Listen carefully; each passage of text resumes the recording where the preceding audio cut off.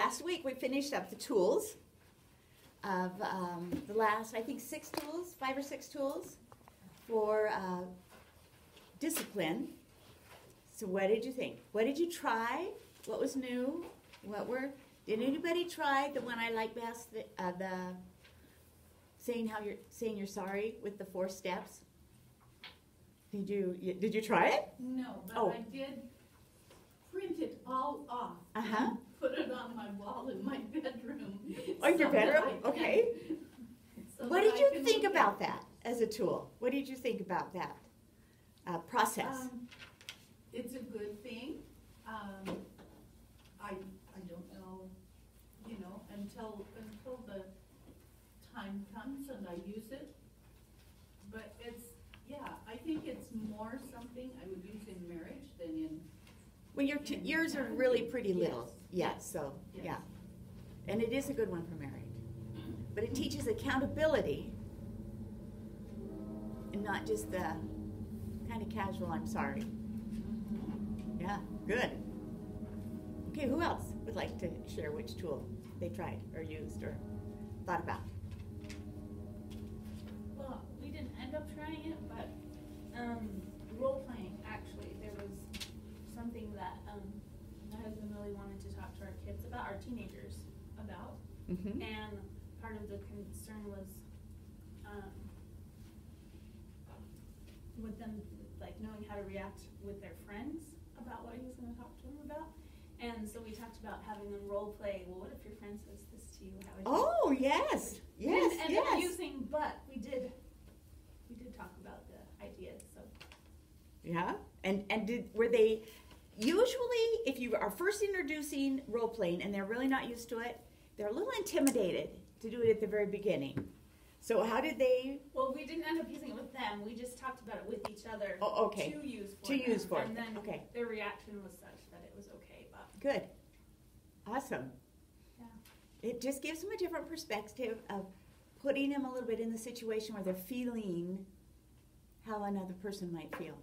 So it's knowing the words to say. To me, that's always the problem. And learning words. You bet. Yeah. Anyone else? Yes, What's been hard for us is, as I watch other young mothers and our family members, knowing these skills, and as they do it wrong, you're just dying inside, and praying, what do you do? Because you really can't interfere. No. As far as that goes, and I weep for what children are going through and what it's doing to them, even my own grandkids. So, if they ask for your opinion, you're free to tell. It's sad what's happening in the world as far as how discipline's done and what it's doing to their poor self-esteem. And that's the key, is when we punish, there are consequences that are hard. It's breaking my heart, I just. Yeah. Good, thank you. Yes? So, along those lines, it's hard when you see your husband doing something that you've learned is not the best way, and you don't want to nag and you don't want to say you're doing it wrong. So it's, kind of hard to bite your tongue and word things nicely so that maybe, Yeah. maybe you can say there's a better way without. How would you say it? Him feel terrible. How would you share information without being critical? Well, it seems like something. I use your name. We'll do it later too. Not in the time when you see it, but later on when you have some quiet time together. Something I learned in my class that I really liked was this word, doesn't make him feel defensive about what he did, but opens the idea of, there are other There's another ways. option, right. And I think that's about the safest you can do, but it can't be in the moment, because then it's an attack and they feel it is critical. Really good. It's been really good. My husband and I have studied your lessons all along together, the discussion and understanding, and he's actually taking your other manual and studies it alone. So I wow. think it's interesting. So this stuff is really great material to study together. Yeah. Even where you're not even doing it, but, so thank you. Well, tell your husband, I'm impressed. I'm impressed with him that he would want to do that. He's learned a ton. That's great. Yes. I think they see you change too, though. Like, without having to tell them, I think they see the change in you and kind of grasp onto that a little bit, I guess. I think that's true. So, sometimes you don't have to point it out, because I think they just kind of follow suit with what the mom does. Yeah. So, Yeah. Especially if you can change without criticizing them. Then they will notice it and feel safe that they're not being criticized. And it's a great thing. I think it's 1 Peter chapter 2 or 3, the first few verses in it. I can see it in my scriptures. Don't you hate that when you see it? You know which column it's on. You know what color you colored it. Yeah. Ugh. Chapter and verse. I know it's 1 Peter, but I can't remember if it's chapter 2 or 3. And right in the very first part, it says that a husband without the word, meaning one who doesn't have a testimony of what you have, can be influenced by the conduct of a righteous woman. So it's when you have that righteous example, without criticizing them, that they can be influenced for good. It's a great scripture. It's a great scripture. Anyone else want to share any of their disciplining, any of the 14 tools? Or if you've changed, or if you just noticed you haven't changed. You noticed anything? Yeah. I don't know if it's my personality or what, but I just feel like I'm so oblivious all the time. And maybe that's why I'm always so impressed with my husband's intentional parenting, because unless it's like a big thing in my face, I don't know, maybe because stuff doesn't bug me a lot. I don't know, it's like Everything doesn't have to be corrected, yeah. No, I don't think, well, I don't know how you parent, but there's a whole bunch of stuff that doesn't have to be corrected, that is just healthy children growing up. I was going to say, I tried the egg timer. Oh, you did? Yeah. Okay. I tried it a couple times because I've got a 4-year-old, a 7-year-old, and an 8-year-old. Anyways, and my 4 and 7-year-old kind of are at it quite a bit. Well, yeah, one's a very strong personality. Anyways, but I did it and it like worked really well. At first, it was kind of weird. Did they just kind of go, what are you talking about, Well, Mom? they wanted to interrupt each other. Yes. They Really can't do bad. that. That's the Yeah. rule.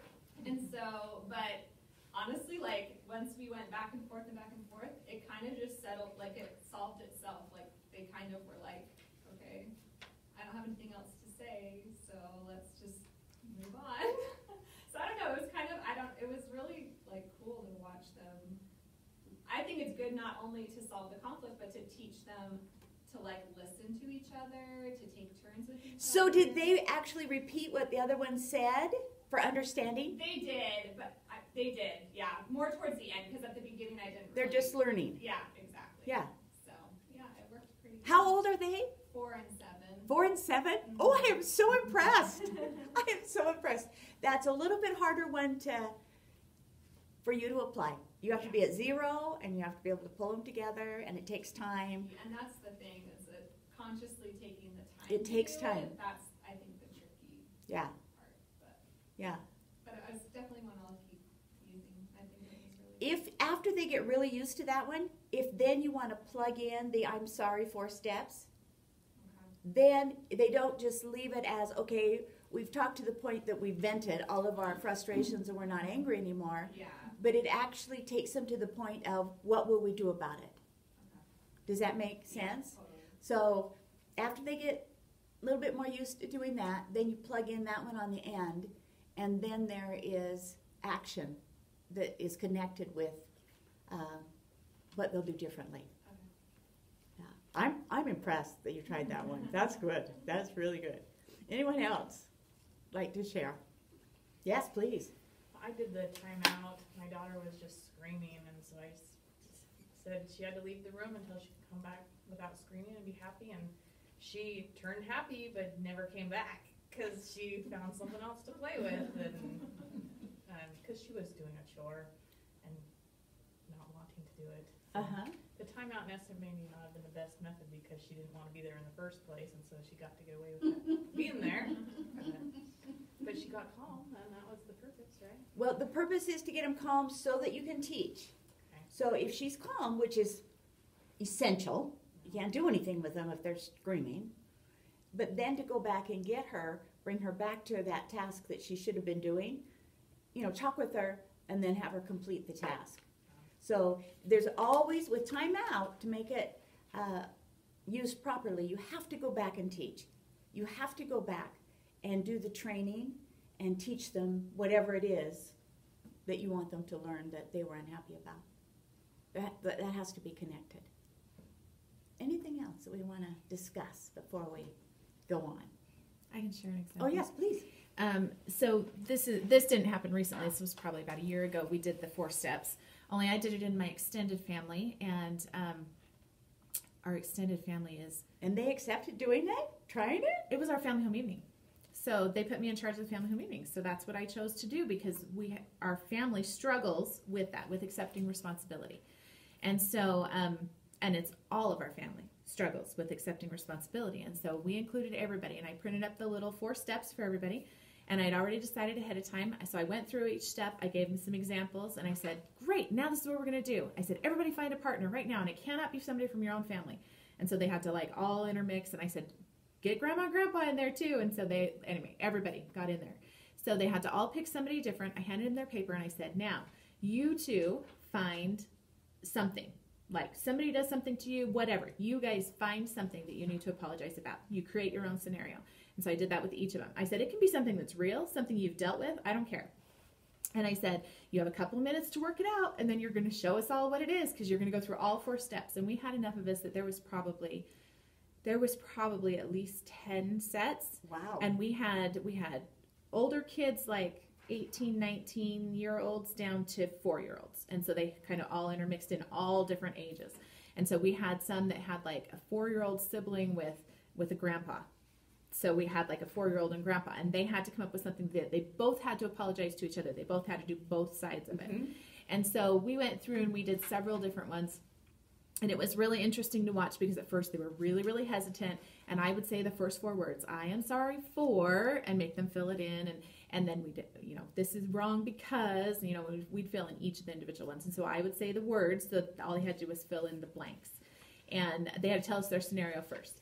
And then we filled in the blanks. And so some of them were really, really silly, and some of them were just like they came up with some really bad examples.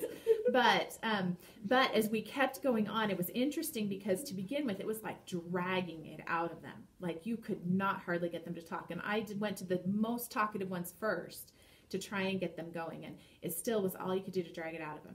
And then as we got further and further, I started getting to the ones who don't talk and don't accept responsibility and some of those kinds of things. Well, one of the situations was my very red son and his cousin, who is 6 years younger than he is, and also very, very, very red, and the only boy in the family, and never has any responsibility for anything. So we had these 2 boys, and they both did it, and they both used very real examples because I had known about both examples, and they both apologized for them to each other, even though they weren't to each other. So they both went through it, and it was interesting to watch because you could just feel like the tension in the room because everybody knew that both of those were very real experiences because they both knew them. And you could just watch as they apologized that like it just calmed, like everything just kind of settled down, and everybody just kind of looked at him like, oh my gosh, that actually worked. And even when we got to Grandma and Grandpa, we made Grandma and Grandpa do it too. And so they had to apologize for something to somebody else or whatever. And they did it. They were very, very good. And, and if they weren't doing it, I would fill in the words for them and here, try and say this one. And, so we did things like that with all of them. And then at the end, it was trying to wrap everybody up and try and pull them all back together. And I did a sheet for each of the families to put on their walls at home. And so I encouraged them to try it at home, that all of them had tried it. All of them have used the words. They had all had that experience. And so now they could take it home and try it. And so then trying to pull all those people back together is a little chaotic. And so as I was pulling them all back together, my brother is a huge jokester, likes to, and he's fun. He's a yellow, and he's fun, and he's great to be around, but he causes a lot of the problems and always has. And so he was really just egging everything on. And I was getting, at that point, I was getting really frustrated with it, because I'm kind of like, okay, let's wrap this up so I can testify and we can be done and we can go play and do whatever. And he must have been able to tell that I was getting really frustrated. He goes, whoa, wait just a minute. And so everybody's like instantly quiet, trying to figure out what he's going to say. And he like, here, give me that paper. And so he grabs the paper and he goes, Andrea, I am sorry for, and he walks through the whole steps about, I'm sorry for distracting everybody. That must make you feel like we don't really care and we're not paying it. Like, he went through all 4 steps and then he apologized. And I was like, yes, you did it. So we did the whole thing and everybody's cheering for him. And so then we wrapped it up and I said, do you see what just happened? You guys could see how frustrated I was getting. And even though he was totally joking around about the words, in some ways he was serious about what he was doing. And you saw what happened. And things are fine and everything's good. So I want you guys to know that you guys can all do this at home. So they took him home, and my brother called me a week later and said, guess what? That totally works. He'd been using it in his family. So I don't know if they're still using it or not, but it does work. It helps so much to go through and kind of role play that whole thing out. But it was just funny to see him actually stop and realize, oh, I need to apologize about this. And, even though he was not being serious, he was being serious. And so it was just funny to watch the example of what had happened with it. And I think that's really a good way to present it, to role play it in a family home evening, so that they don't feel pressure because they've done something wrong, just creating false scenarios and letting them walk through it where they don't feel that pressure of feeling guilt that they've been caught in doing something wrong, and they learn that, and they learn that it's safe to do it. Then that's a great way to present it, a real good way to present it. Okay, yes? What lesson was that in? Oh, that was last week. So which That was one? last I week. wasn't here. Well, it was actually the 14th tool in discipline that's not in the syllabus, Awesome. but it's a really good one. But it's on the video. It is on the video. It's saying you're sorry, and there's 4 steps Okay. in it. And it's a very powerful tool to use. It's one that is life-changing. Could be life-changing if they'll really do it. And if you can help them learn how to do it as a tool for life, it's good. Okay, so today we're going to do morality. What is morality? What is it? When we talk about morality, and the reason that I say that is because as our youth go in and have interviews with bishops, and the bishop says, are you morally clean? They have no clue what the bishop is really asking. And that goes back to parenting. Parenting should teach them what moral cleanliness is. So if the bishop asks that question, they should automatically know all of the elements that he's talking about, and then can say, yes, I am. So, or I kind of am struggling in this area, because moral cleanliness has lots of areas, and they need to know that. So if you had to give a definition to your kids about what does it mean to be morally clean, or what is it? What is morality? What would that include in your mind as a parent? What are you looking at teaching your children? When you think about teaching them about morality, what is it? Yes? Lynn Scorby says that being moral is helping someone, and being immoral is hurting someone. Very good. Very concise. Very good. Even if that someone is yourself. Very good. Yes? Well, it has to do with what you're taking in, with your media consumption, with your thoughts and your entertainment that you're choosing. It has to do with your behavior with other people. your words, your thoughts, your deeds. Mm-hmm. Very good. Anyone else? That's very good. Words, thoughts, deeds. Hurting yourself or someone else? Any other aspects? It's harder to make a definition because it has to be so all-inclusive. You know, it's kind of tough. So anything else that you can think of comes to mind about what is morality? I was talking to my cousin, we were talking about politics, and I was like, I never thought I'd be a political person, and she's like, you're not, we're just moral. And we were talking about all the, just the abortions going on, I guess, so that was something huge for me, so I guess just, and I'm blue in the color code, so that made a lot of sense when she said it, so I guess and I guess that comes into hurting someone else.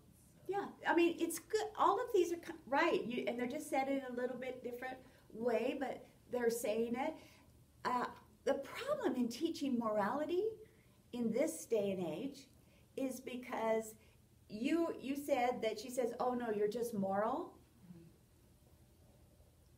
Because we live in a amoral society, and our kids think that that is acceptable, then you say, are you moral? They're not exactly sure what that means. Because in a lot of their minds, and I'm not talking about your children, society's minds, the minds of society, if you take a stand on homosexuality or abstinence or not drinking, it's not that you're moral, it's that you are racist, or you're, you have bigotry, or there's, you're just too, conservative. And so all of the words to describe, society would use to describe morality are offensive. So then that means our children don't really want to identify with that. So it becomes our responsibility to teach them what morality is and teach them why it's good, and that it's not that you're against other people or condemning other people. It's that you are making a choice to follow Heavenly Father's path. And that doesn't mean you're demeaning anyone else. It means that you are making a conscious choice. So when I think of morality, I think of, and this would be that you have, as well as help your children to develop, a feeling of reverence and respect for sacred things. And when you talk about sacred things, we're talking about the definition the Lord would have for sacred things. So that would be our families, our physical bodies, our country, the buildings, the temple, those things that happen in the temple, the plan of salvation. These are the sacred things, and that you would develop a true sense of reverence and respect for these things. Now, we are living in a society that the feelings of reverence in our society are, for sacred things, non-existent. Pretty much non-existent. We have taken that which is sacred and holy and demeaned it. And if any of those feelings were maybe to be identified, it would be for a youth having those feelings for an athletic hero or a movie star, and it's not reverence. It's maybe awe or idol worshiping, false idol worshiping, but it's not reverence. And so that very feeling of reverence and respect is almost a feeling that's devoid in our society. And so it becomes imperative that in the home, it's like learning how to live by the Holy Ghost. We teach it, we create it, and then we identify it. So that our children can know what it is when we're talking about being morally clean. What does that mean? I have a brother who was a bishop for a long time, and I have a son-in-law right now who's a bishop, and they will tell you that our youth don't understand what that means. And short of actually having intercourse, anything else is morally clean. And that's not true. Being clean, being morally clean is not an event. It's a process of becoming. A whole bunch happens before that problem occurs. So it starts long before that. And all of those preconditions, those things that we do in advance of that, are considered not being morally clean. But our kids don't understand that. So did you read your homework for last week? Was this article on the 3 things that teens want parents to know? And it was in the Ensign, February's Ensign, an article in February's Ensign. Did any of you read it? Because it is absolutely connected to what we are talking about today. And what's really interesting is this last week, my daughter, who's living with me, had gone back down to San Diego to work on closing the house that she had sold down there, and her 2 teenagers, one's 13 and one's 15, were staying with me, and I was taking them to school and taking care of them while she was gone. And one day, on the way home from school, I had a very interesting talk with her 15-year-old and asked her this very question. I said, if you could just say maybe 3 things you wished parents knew about teens that you don't think that they understand very well, what would you say? And it was just fascinating how close her answer came right to these 3 things. Little bit different reasons, a little bit different take on them, but how close they were.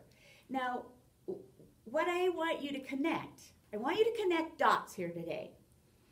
So I want you to connect the dots of the lessons that we have had leading up to this, with the first one being attachment,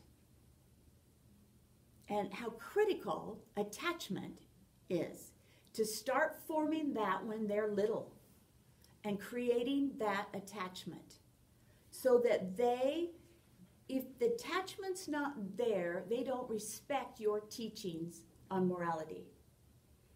If the attachment's there, then they want to learn from you. They're willing to learn from you. If they're attached to peers, then the peers are the ones they're going to learn from, or they're going to believe and accept that teaching, example, as what truth is. So attachment's critical. And then on top of that, we're going to do intentional parenting, where the teachings that we have now are intentionally to teach them those things that will lead them to a destination, and that destination being the celestial kingdom. So we want to teach them those things, but then the levels of teaching, we have to teach the things to the point that they not just understand them, but they'll internalize them and do them for themselves. Now, just take that part right there. When we teach without attachment and without teaching to internalization, we are simply laying out a whole list of rules. And we can lay out all the rules we want, and we're going to talk about good rules today. But if those 2 things aren't there, then it's just a list of rules that they'll rebel against. Because it's just you being so strict and unreasonable and you don't understand the teens.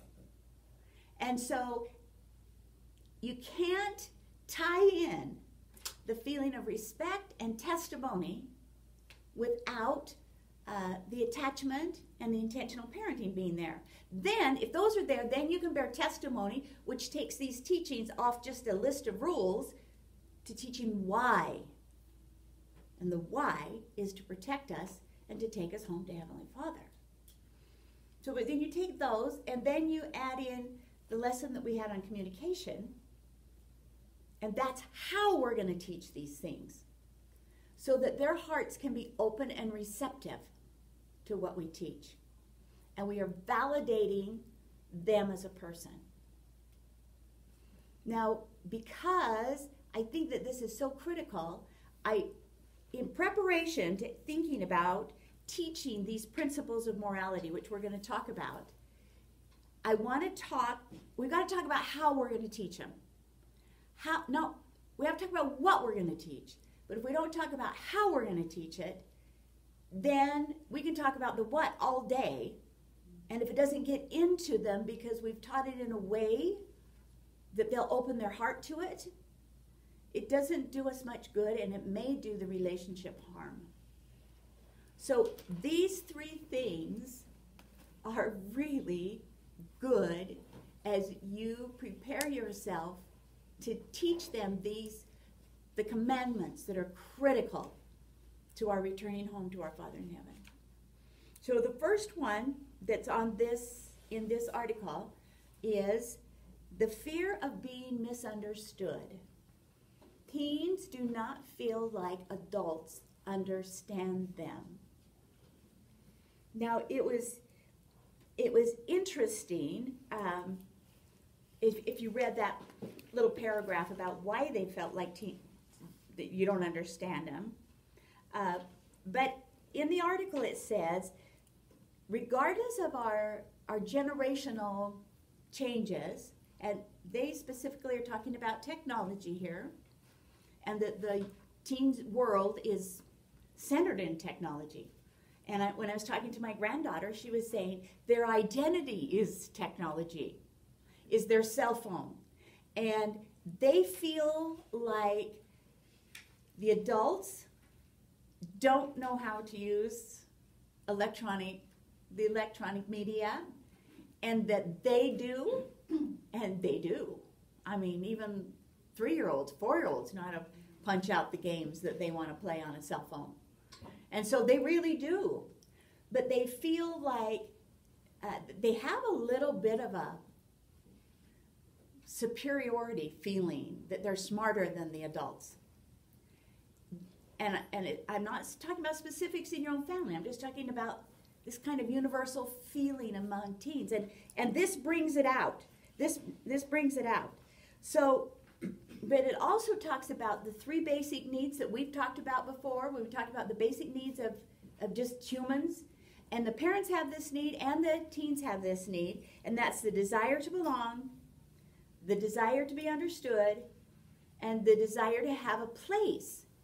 And this article says a place in the world, but it's a place in the family, it's a place in school, it's a place they need to feel like their being there or not being there really matters. They have a place to belong. So when you look at that, they feel misunderstood. Now look at parenting. What is it that we're doing that makes your children, could make your children feel misunderstood? What have we talked about in the lesson on communication, and on attachment, and on teaching? What is it? There's the right and the wrong way, and one helps them feel understood, and one makes them feel like there's barriers. Well, punishment. If you're not separating the behavior from the person, then, and you're just punishing it to get that behavior out of there, then they're never going to feel like, you don't know why I chose to do that. Exactly right. That's one. How we punish, it's huge. It's huge. But another part of it is we don't listen. We just want to tell them up front. We want to tell them what to do and tell them what's right and correct misbehavior quickly, punishing them. rather than listening to them. Listening is critical, and asking questions. And if it means that they feel valued and needed when you ask them about technology, then ask them. But help them know, as you ask them, that you also understand technology. Because as we get into discussing cell phones and media use, they need to know that you are not oblivious to how it works, that you know well how it works. So, but this is critical, that they do not feel like all parents do is tell them what they're doing wrong. That we care about them as a person separated from deeds, and we're really proud of their good choices, and we want to help them with poor choices, but they always, always, always are important. And we teach that. We teach their divinity. And in a minute we'll go and talk about why. Number 2, what in this article was, they said it's confusion about the standards. Now, in this case, we're talking about the standards of morality. And he said they wish to do their best to follow the standards they have been taught, but they're confused about different interpretations. Youth really want to know a line, and then they may push up right next to it, but most of them don't want to cross it. So they really do want to do what's right, but they're not, they have young men and women's teaching them, and they have parents teaching them, and they have sacrament meeting talks teaching them, and conference talks teaching them, and seminary teaching them, and everybody, it seems like, as we do a lot of this teaching, it's generic. We're just afraid to tell them how it is, and really get down and have serious talks about what this looks like. And that's why as they go into the bishop and have an interview about what's morality, they don't know. They should be knowing that from home, from parents. It is not the young women's leader, the young men's leader, seminary's responsibility to teach them what those standards are. That should come from the home, and it should start being taught about the age of 2. We should be starting to teach them respect for their body about age 2. So that's the beginning of teaching to morality. And it should be an environment in our home. And so, but it needs to be very specific. Our problem is, I think, as we teach, we don't often connect dots. So why would we want to keep our bodies sacred and covered? What's the dot it's connected to that's doctrine? And we need to connect dots to doctrine so that it's not just a set of rules. We're going to talk about how to do that here in a minute. But number 3 was the weight of high expectations. We, particularly in the church, have very high expectations for our children, and I don't think that that's necessarily wrong, but it's how we express those expectations. Whether or not we're their cheerleaders, and we are behind them, and we want them to go and do and be. But I thought it was very interesting that this talks, a lot of times they feel, and I can't remember if this was my granddaughter that said it, but they feel like our grades, getting good grades, is more important than who they are. And then they feel like, if you don't understand what the standards are of the church, that's one thing. And then your parents expect you to be straight A. That's another thing. And then you should be doing the best on the football team or the band or the choir or whatever you're doing. And then you ought to be the best Laurel president that ever was. And we're putting all of these expectations on them. They're very frightened and afraid of failure. And this can create anxiety it can create depression, and it also can create rebellion, where they just quit. Say, I'm done. I can't do any of this to perfection. Therefore, I quit.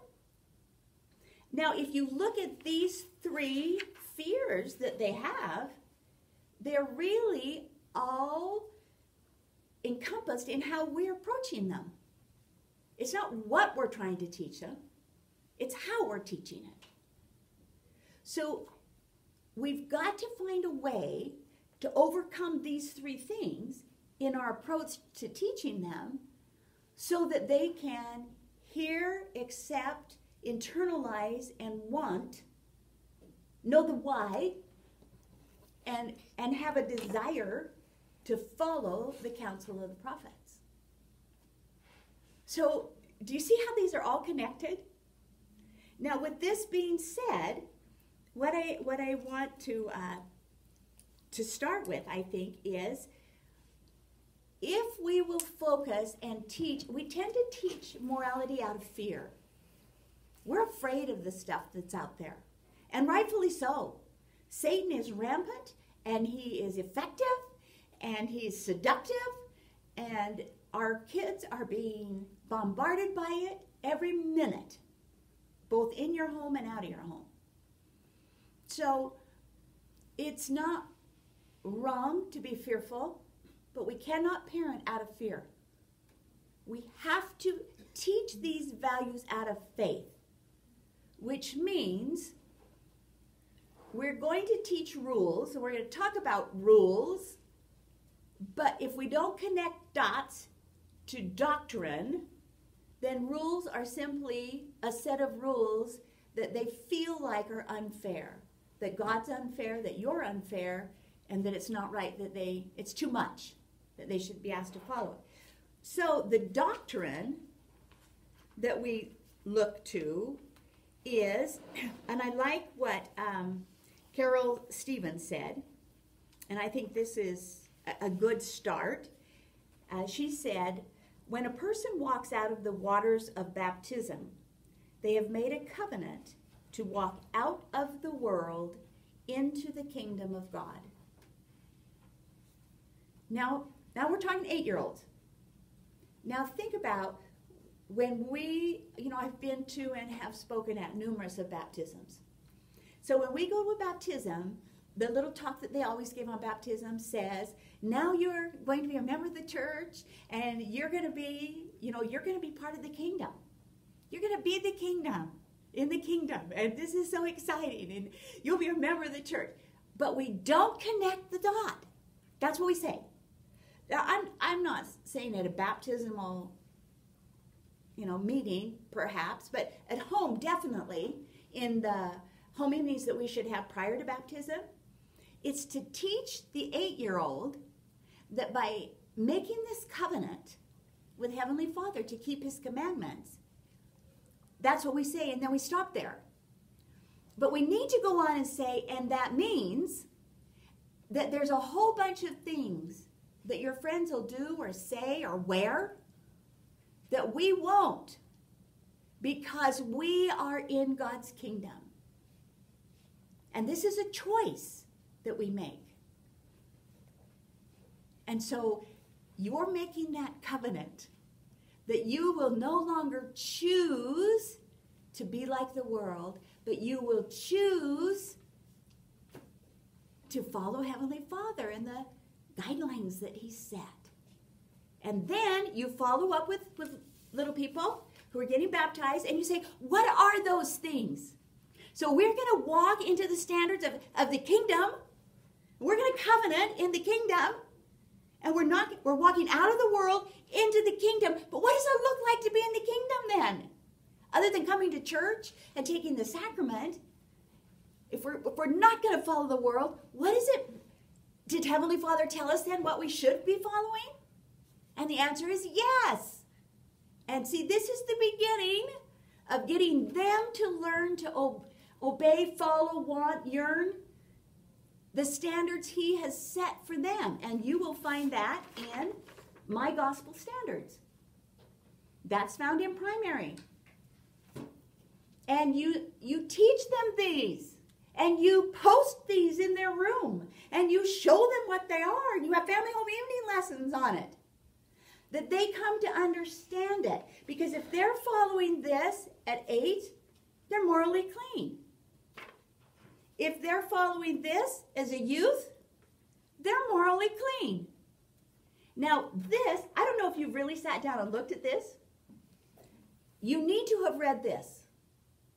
You need to almost have this memorized. Because you should refer to this frequently with your youth. And if you have a discussion with them, it's very appropriate for you to say, why don't you go look that up in For the Strength of the Youth? But you better know what it says before you say that. So you need to be as familiar with this as you are with the first page of the Book of Mormon. So if you look at this, for example, I will be honest with Heavenly Father, others, and myself. It follows right into, I will be honest in my dealings with my fellow men. These are in the language of an 8-year-old, but these are in the language of a teen. But if you teach them that this is what it means to be in the kingdom of God, and then you graduate to this, and this is what it means to be in the kingdom of God, and that's part of it, they now are visualizing, what is this? What is this kingdom that I'm coming to? To them, it means I'm still just coming to primary every week and going to sacrament meeting. They have to have a vision that it's more than that. They have made their first covenant. And they need to know what a covenant is. The second thing is, this is the doctrine to be taught for morality. If you want to teach morality, this is the why. This is the doctrine. It is the doctrine of the family, and it's the plan of salvation. This is the key, the doctrinal key to teaching morality. So, why would I keep myself free from sexual sin? It's so I can get married in the temple and have an eternal family. That's the doctrine. So if we are teaching this doctrine, if this has become a real important part of your family, and even to the point that I know some of you have memorized it, which I think is wonderful, and if not, at least become so familiar with it. But see, that's what we do. We become real familiar with it and even memorize it. But then when we're teaching our children and our teens about morality, we're not connecting dots. We have got to connect dots. They have to understand that what they do Friday night can affect the next 10 years. So that they connect dots and understand that choices and decisions that they are making now are not just rules, but they are for the purpose. The why is the doctrine. And the doctrine is eternal families. So we are going to talk about various aspects of this teaching morality. We are living in an amoral world. And because we are, we have become, as a people, I think, desensitized to even what's out there. And it has become so normal with us, if you would. What used to be never, ever, ever shown on TV is now shown on prime time. There's a wonderful story that was told by Elder David B. Haight. This was in conference of 1992, but it still applies. He was talking about a couple of men, and they were walking across a university campus, and they were attracted to a crowd of people surrounding a large maple tree. As they approached, They noticed the crowd was being amused by the antics of a foxtail squirrel circling the tree, climbing it, and running back down again. A red Irish setter dog crouched nearby, intently watching the squirrel. Each time the squirrel ran up the tree out of sight, the dog would slowly creep towards the tree. The squirrel paid little attention as the dog crept closer and closer, patiently biding its time. People watching this entertaining drama unfold knew what would happen, but they did nothing, until in a flash, the dog, catching the squirrel unaware, had it in the grip of his sharp teeth. The people then rushed forward in horror, forcing the dog's mouth open to rescue the squirrel, but it was too late. The squirrel was dead. Anyone could have warned the squirrel or held back the dog, but they had been momentarily amused and watched silently while evil slowly crept up on good, and when they rushed to the defense, it was too late. And what year was that? Isn't that a good one? It is 1992. 92. David B. Haight. And I think that that's a wonderful story because it's such a visual that you could use in a family home evening lesson if you chose to. But it's so descriptive of what's been happening in our world over the last 15, 20 years.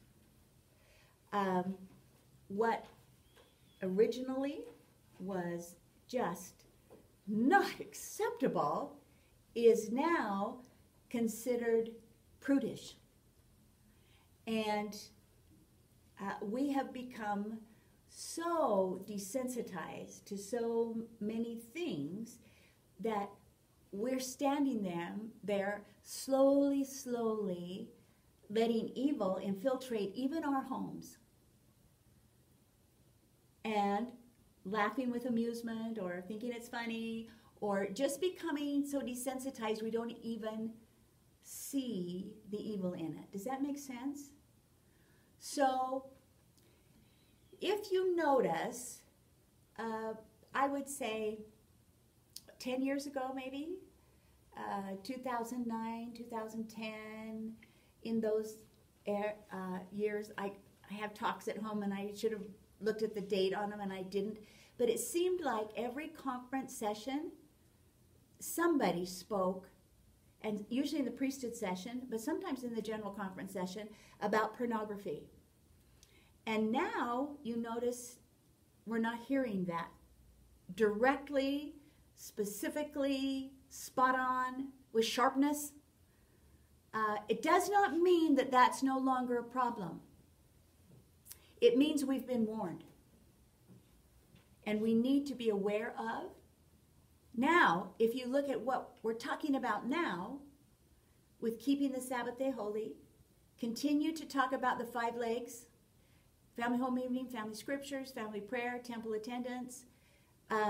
We are building, they're teaching us of the network to keep our families safe. So rather than, we need to be aware, but rather than being driven by fear, we need to be focused with exactness on following the prophet and with testimony, with personal testimony, and helping that testimony be gained in our children. And as we do that, if you go back to when we talked about the small and simple things, if you remember the promises attached to particularly Sabbath day attendance and keeping the Sabbath day holy, you will find that our children will be protected from the fiery darts of the adversary. So as we focus with real intent on building the good, on creating the good, that will help solidify the testimonies both of ourselves and of our children. But as we focus on building that, we also have to be ever, ever careful, ever aware and watchful of the subtle ways Satan creeps in, and be mindful to protect our families against those things. So the first thing in teaching your children morality is to focus on those teachings of the prophet that he has If you want to go back to the challenge that President Nelson, have your children go back to the challenge that President Nelson gave about raising a righteous battalion of youth. June 3rd, 2018, Hope of Israel is the talk. And he challenges the youth. And for a moment in time, it was a hot button. All the youth were talking about it. All of the adults were talking about it. But do you notice now? Kind of faded out. And we need to keep that energy flowing if we want to keep receiving the blessing. It is not a momentary thing to follow and then let it go, if you will. So let me read you a quote. And this is from Senator Robert D. Byrd, who's no longer a senator. This was in a book, Hollywood versus America, that was written in 1992. So this has been around for a long time. But listen to what he said. And see, now how many years are we later? 92 till now? Some of you are good at math. 27 years. So we're 27 years down the road. See what you think about the application of this quote. See if you think it was prophecy. He said, if we in this nation continue to sow the images of murder, violence, drug abuse, perversion, pornography before the eyes of millions of children year after year, day after day, we should not be surprised if the foundations of our society rot away as if from leprosy. Okay, when he gave that 27 years ago, where were the little people? Where are they now? We're talking about 25 to 30 to 35, 40-year-olds. So, and now look at the problems that we have. You just watch the news for a week. I mean, it could be scary if you aren't standing in holy places. But this literally is prophecy. It's prophecy. If you just look at, I don't watch TV. But if you looked at, because you've got the Netflix and all of this other stuff that competes so with TV, then TV channels have become even more violent, more promiscuous, more in order to try to pull people back to watching them versus going to the Netflix or whatever movies that they can just pull off the internet. So in competing for viewers and making money, they choose to be more and more and more. And with that view before our children, it totally desensitizes them. So I'm going to talk about a few things that I think are so important. I'm going to give you some rules, but it's more important that you teach the testimony. The rules help set boundaries because, like, one of the things that their teens are most frustrated about, they want to know the line. They want to know, what does this standard look like? What is it? And so you need to talk about it. You need to have open, continuous, we say, well, I got to have a talk. Have you had the talk with your kids? Have you had the talk? It cannot be the talk. It has to be open communication for the whole time they're in your home and thereafter. There should be nothing that they should be embarrassed to talk to you about. So the first thing perhaps is, well, I'm just going to go through a list. Body images, body purity, teaching our boys and girls about the image of their bodies. We need to teach them that bodies are holy, that they are sacred, that they are temples of our Father in heaven, and they were given to us for the purpose of creating eternal families. And if we keep them sacred, and if we keep them clean, then that's the purpose, is so that we can create families. Now, what happens if you have a family that your children think, I don't really want a family? Do you see why it's so important to have strong families and close families and families that are bonded, and we want to be together? Because now too many of our young women do not want to be mothers. And they do not want to be mothers because we sometimes are portraying this image of, oh, nobody ever cleans up their stuff. Oh, there's all this laundry. Nobody does their dishes. Oh, come, this dog's got hair all over it. And they feel like their only value, their purpose, is if they have a career. So we have to teach the sanctity of motherhood, the great privilege, the blessing.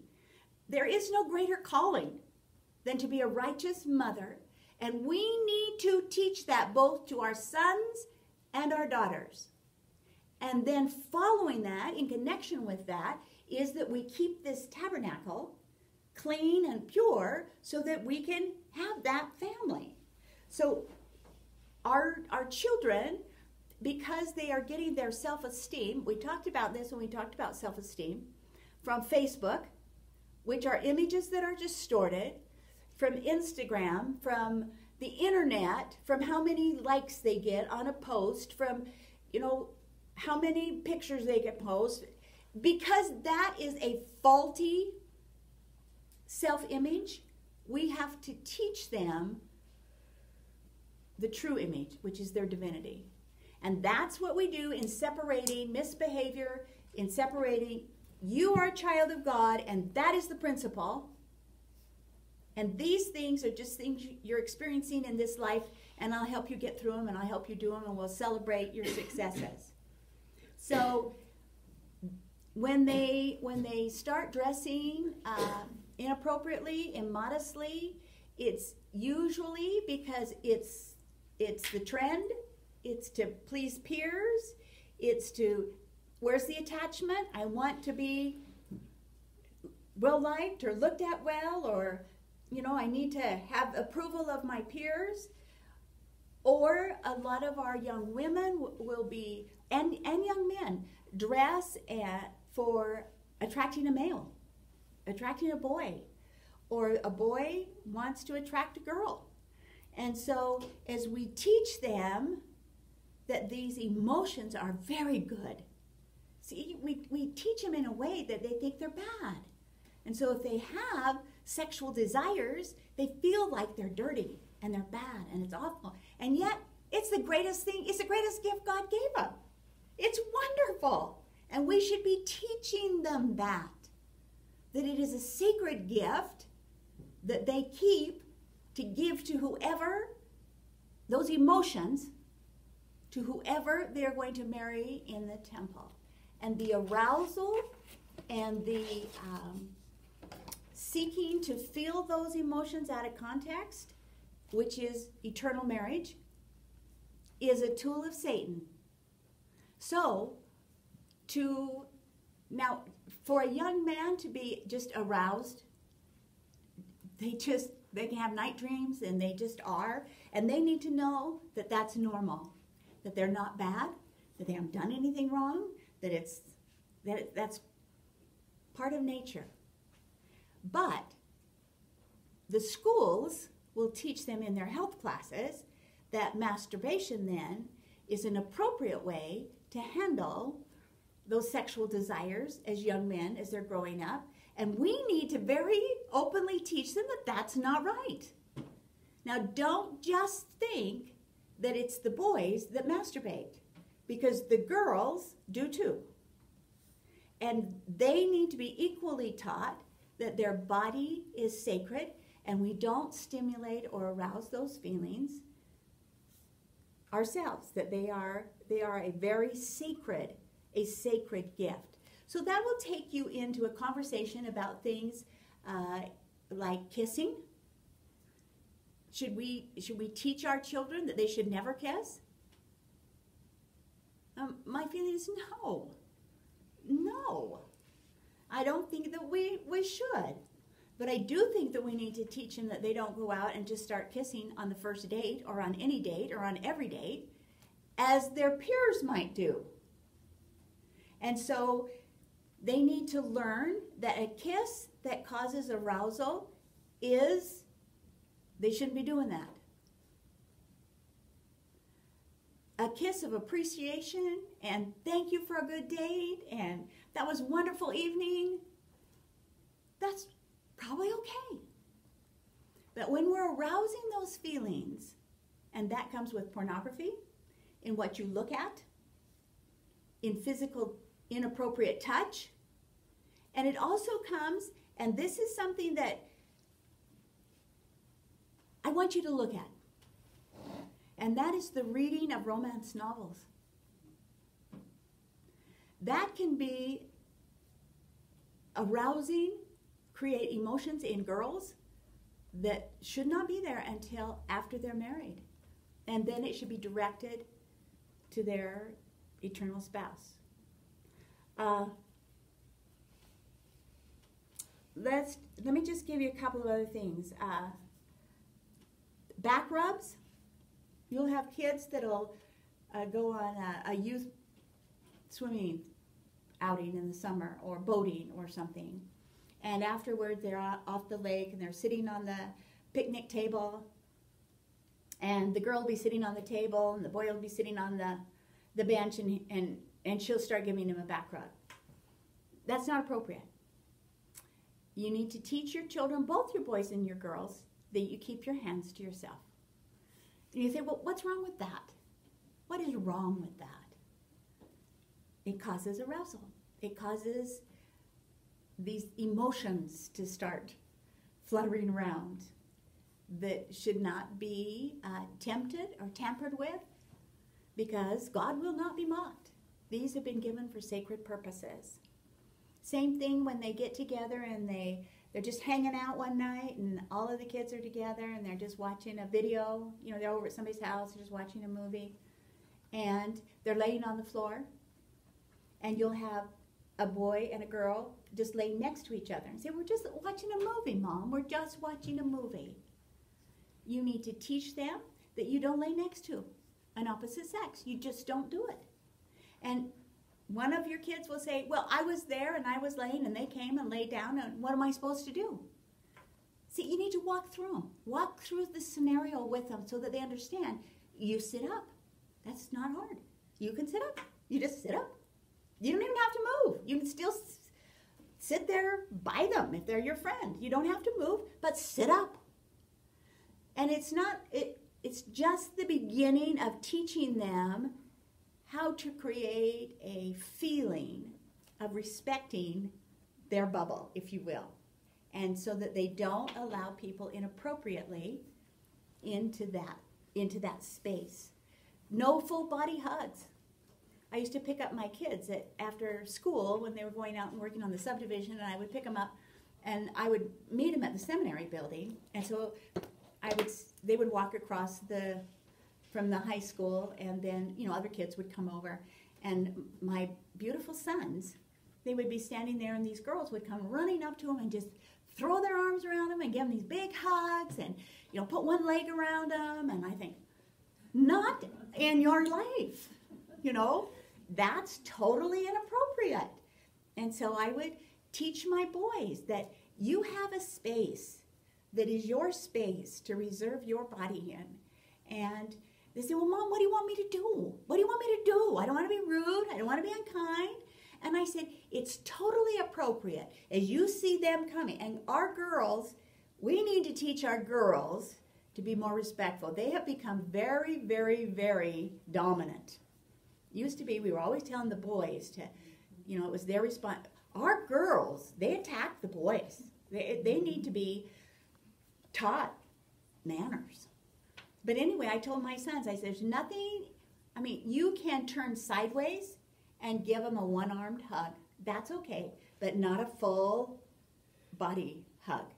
And so you have to be willing to help them find alternatives that are appropriate so that they feel like they can handle situations.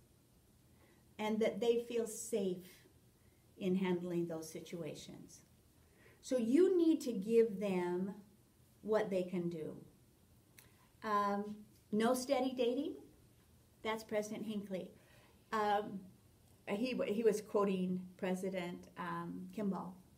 So no steady dating. No steady dating. And then he said no steady dating until you're ready to find a mate, until you're ready to look for a mate. Now, our problem that we have today is that it's not so much of a it is a problem of steady dating, because you're either hooked up with somebody or you don't date at all, and you just hang out together. You're just hanging out.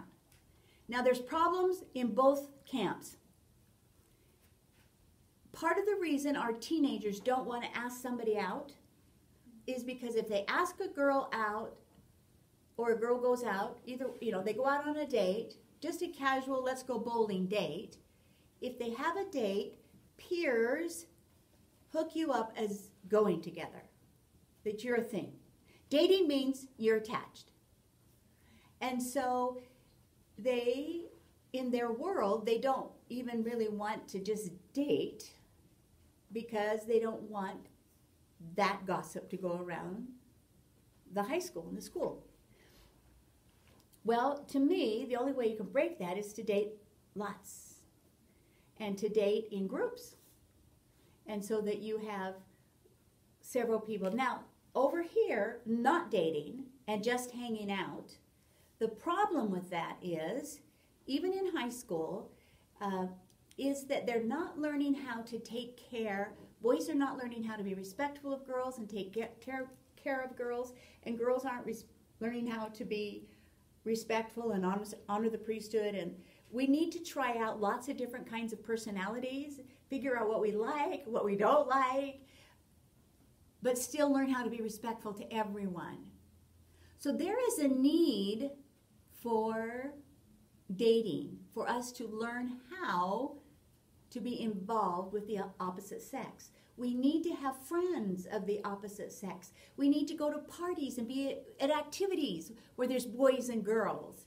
And you've seen kids that are together and they can act so silly. The girls can just act ridiculously silly. And the boys just have to prove that they're so macho. And it's all in this learning curve. It's healthy. It's not bad. They need to go through this so they can learn how to improve on it. So they can learn how to really get along. And it's wonderful missionary prep that they can learn how to get along with people. So it was my daughter, in the last couple of years when her boys have been home, she would mandate that they had to go on a date.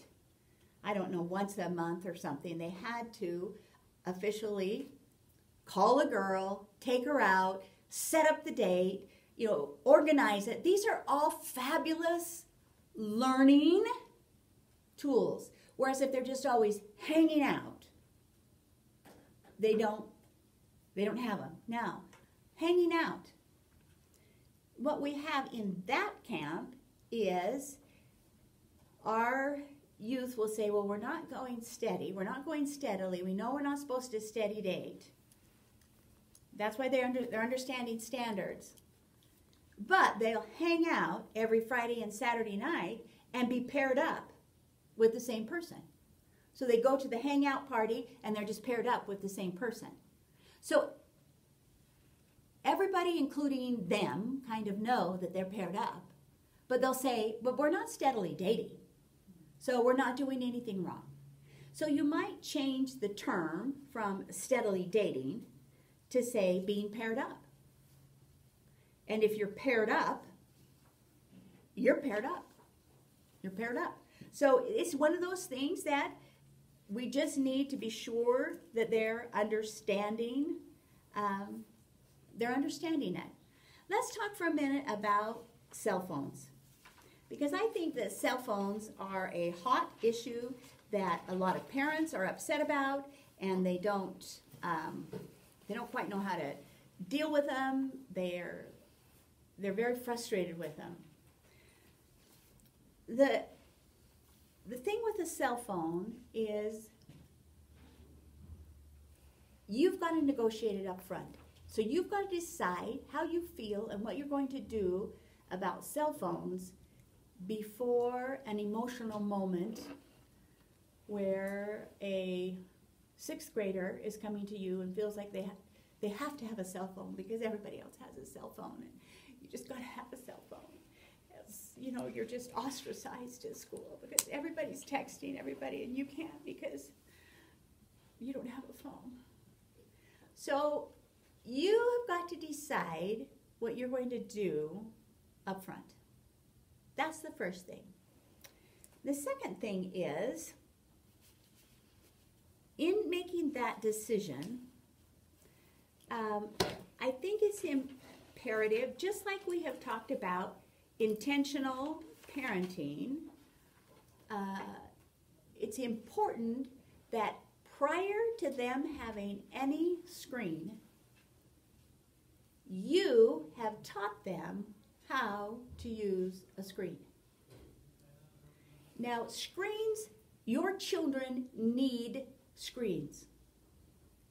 They need to be taught how to use screens. Screens are how they learn at school. They have to have access to computers, to the internet. They don't have to have their own cell phone right away. But in elementary school, they're going to have homework on computers. And they need to know there is nothing wrong with that. So if you are fearful of a child misusing a screen, then you up front, before they have that privilege, must teach them how to be responsible. And so there needs to be groundwork set. Now, some of you are kind of going, yeah, but I'm not sure what to do or how to do it.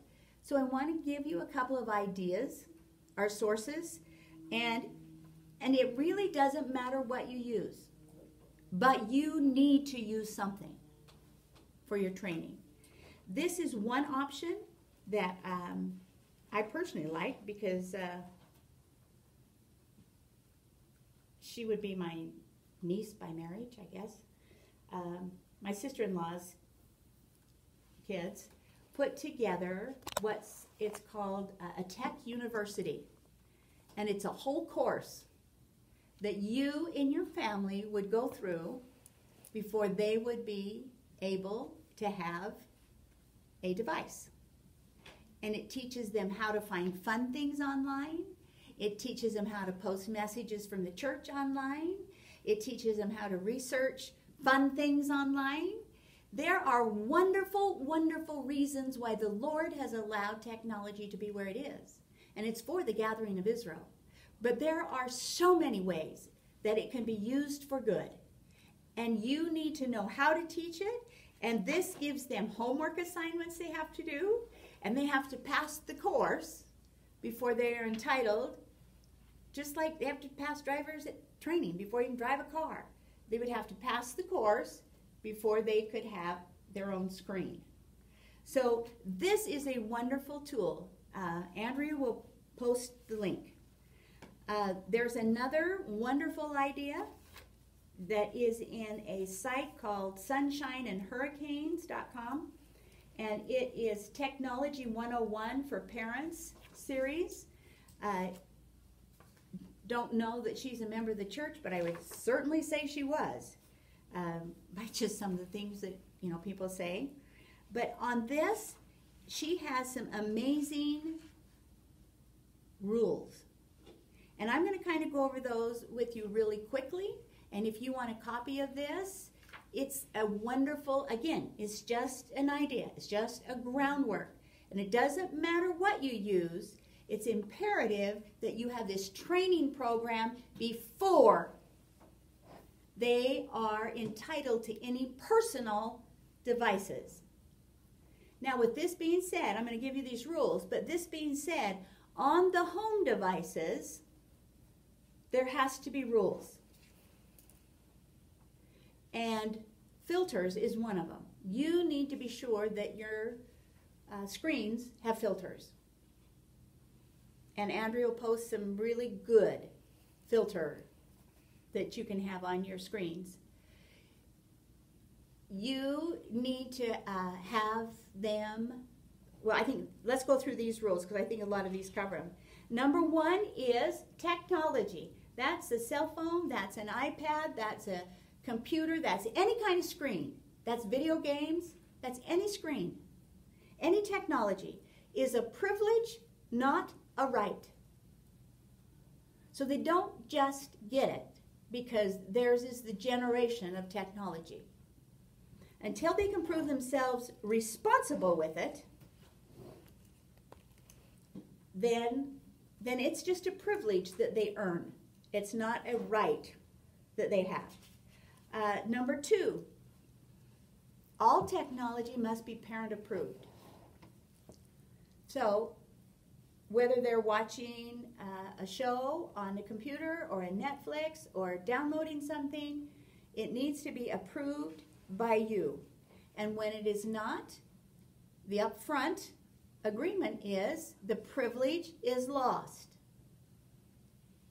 It is not one of those things where I will come back and give you the lecture and then still allow you to do it. There's a site called Common Sense Media that will give you what is appropriate or inappropriate for children. Number three, in this upfront contract, we value people more than technology, which means you learn to have face-to-face conversations with people.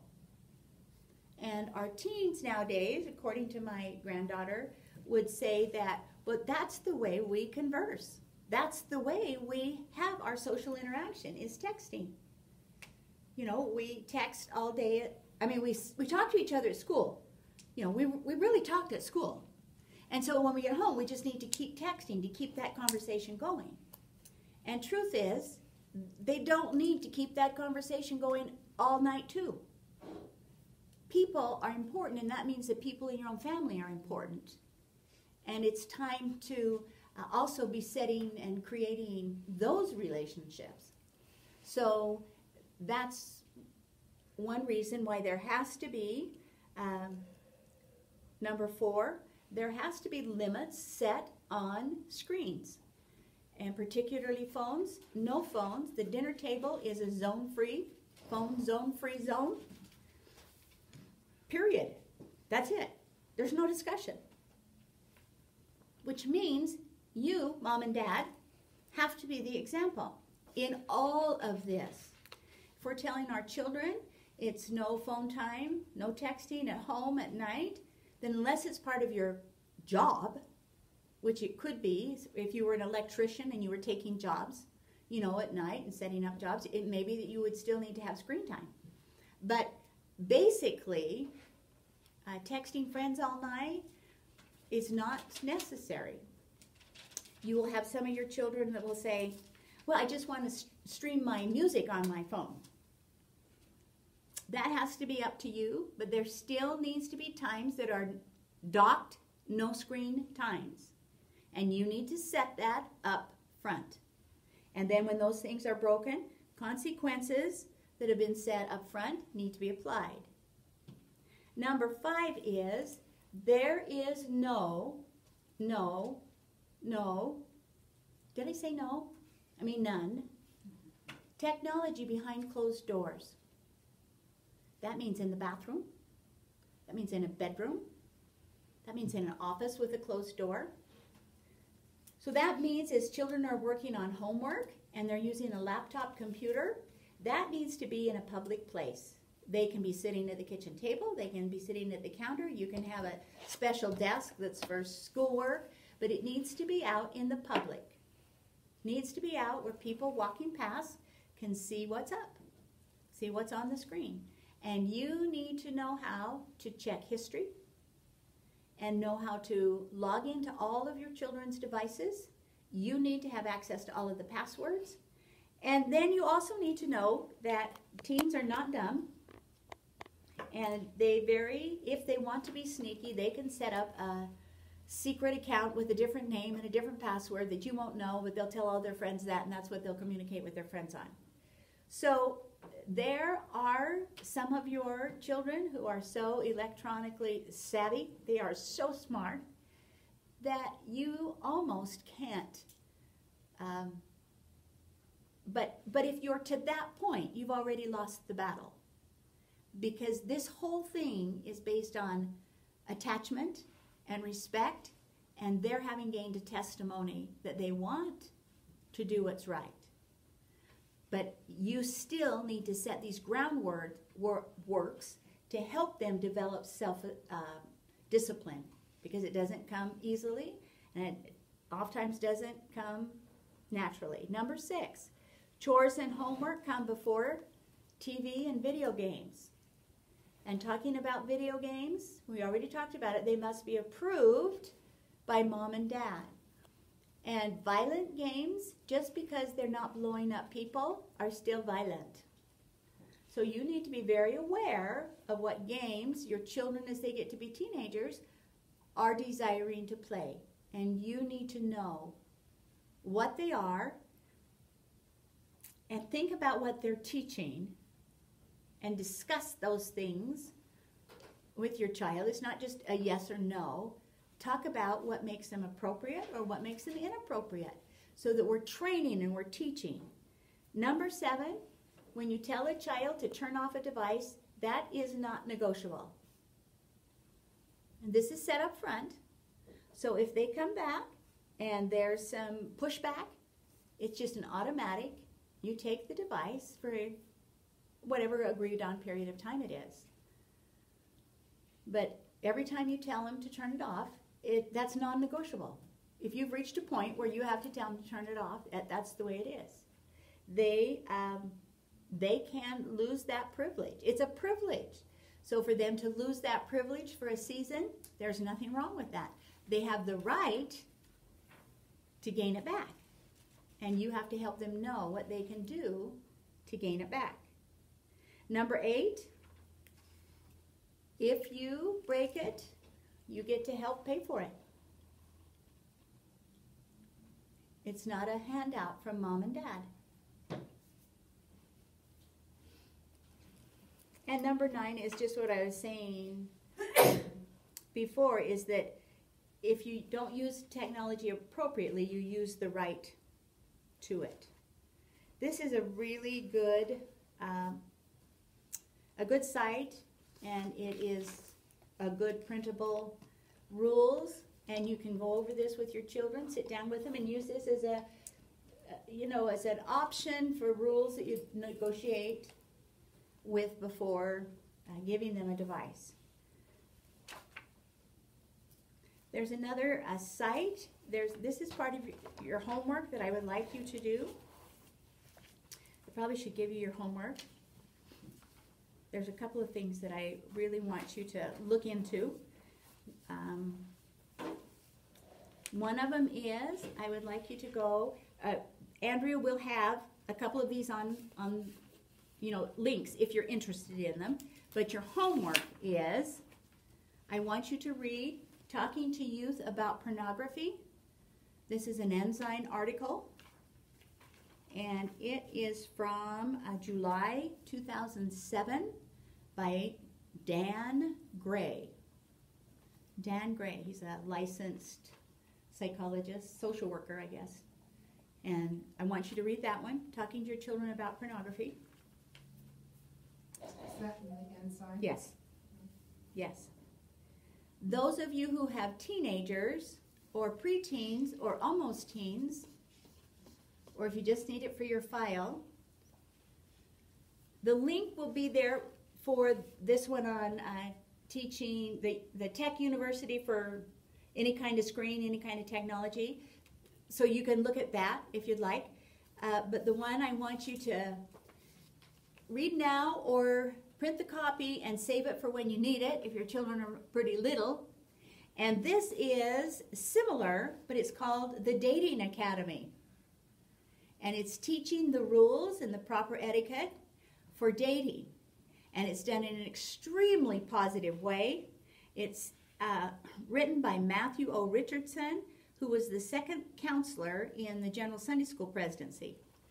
And he did this in his home, and it was so fun that other youth in the ward asked if they could come and be part of could we come to the Dating Academy? Could we come be part of this? Could we come do this? And so those of you who probably have a little yellow in you and want to make something fun, this is an exciting, fun thing. So this was in the Ensign in August of 2014. And it's teaching children about relationships in the Dating Academy. And it is excellent. And then there's one more that I want you to do. And I want you to go to the church site and go to overcomingpornography.org. It's all lowercase written together, overcomingpornography.org.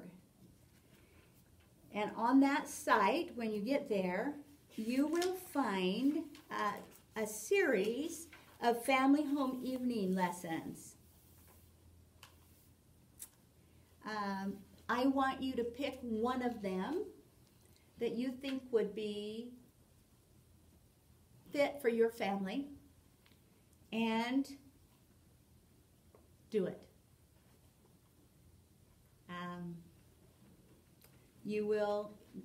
It covers quite a range, but all of it is on teaching morality. And these are excellent family home evenings that are already set up for you.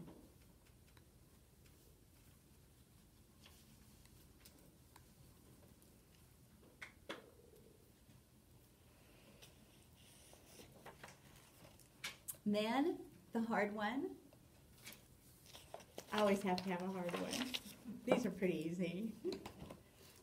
I want you to accept President Nelson's challenge of a 7-day family media fast.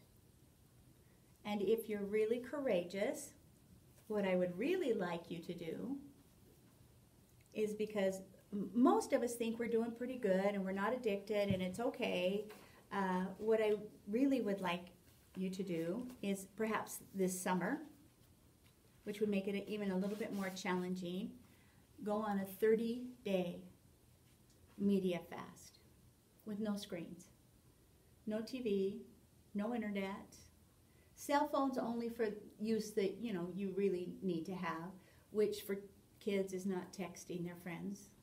They can call, they can talk. So to extend, maybe try 2 weeks, just to extend it a little bit longer. Many of your children will say that movie's not bad, or it's not okay, there's just one little bad scene in it, it's just one little thing, it's just images that children see and that you see will be there forever. They don't get erased. They don't get wiped away. So one little bad scene is bad. It's not, it's the test of what is evil, it's not its degree, but its effect. And if there's one scene, there is the effect of it.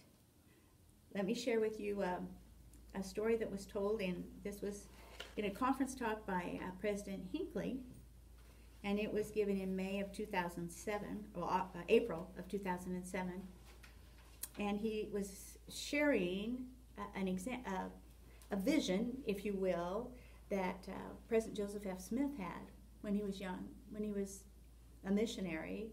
He was called on his mission, I think, when he was 15, and it was very, very difficult. Anyway, he said, and so this is the story of Joseph F. Smith, is telling the story.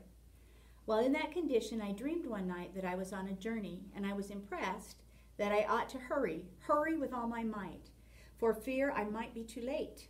I rushed on my way as fast as I could possibly go, and I was only conscious of having just a little bundle, a handkerchief, with a small bundle wrapped in it. I did not realize what it was when I was hurrying as fast as I could, but finally I came to a wonderful mansion.